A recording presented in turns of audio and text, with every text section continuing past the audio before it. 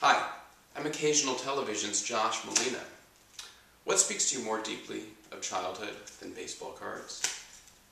The answer is nothing. Nothing speaks to you more deeply of childhood than baseball cards. These, of course, are football cards. I don't have any baseball cards. I did as a kid. I have quite a collection. But my mother gave them away. And that's why I still have to work for a living.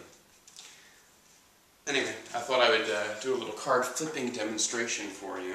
When I was a kid, we used to flip baseball cards, and we would literally flip them. He would stand, he would flip a card like so, then the next kid would flip a card, and if the first kid flipped a card and say it landed heads up, if the second kid could get his also to land heads up, he would win both cards. And so an ability to flip a card very consistently so that you knew which way it would land was a huge asset, and we worked hard at it. I, of course, have perfect physical control, so I am able to flip cards with such consistency that they all land the same way. In fact, I can do this, if I wanted to, 15 times in a row. And I just have.